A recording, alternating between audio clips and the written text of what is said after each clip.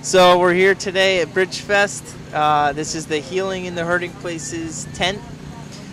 This ministry is for people who have gone through childhood sexual abuse.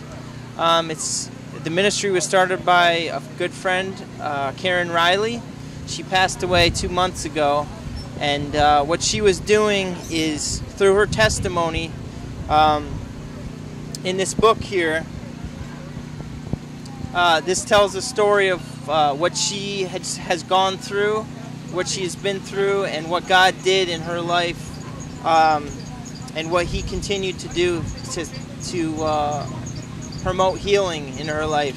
So what we're trying to do is just get this book out. As Karen can't continue on with the ministry, myself and some friends of hers are trying to keep the ministry going and get the book into the hands of people who really need to hear the story and begin that healing in their life, just like started in Karen's. So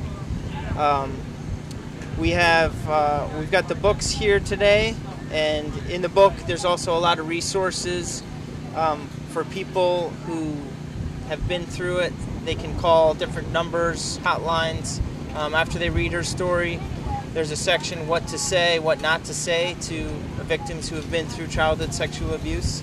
You can also go to the website. It's www.healinginthehurtingplaces.org. There's a lot of good resources on there as well. So yeah, that's today, Bridgefest 2013.